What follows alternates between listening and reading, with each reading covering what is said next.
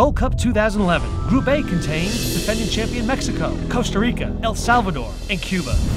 Mexico holds the Gold Cup record with 5 championships, including 3 consecutive titles from 1993 through 1998. The reigning champs moved ahead of the USA in total titles by lifting the 2009 trophy after outdistancing their rival 5-0 in the final. El Tri comes to this 11th edition looking to prove they are still the team to beat in the tournament. 2-time semi-finalist Costa Rica was 1 shot short from reaching the finals in 2009, losing to eventual champion Mexico 5-3 on penalties in the semi-finals. Under coach Ricardo Lavolpe's watch, the Ticos hoped to surpass their best-ever finish in 2002, where Costa Rica made it all the way to the final unbeaten, losing only to the USA in the championship match. El Salvador will be making its 3rd straight appearance and 7th overall in the Gold Cup.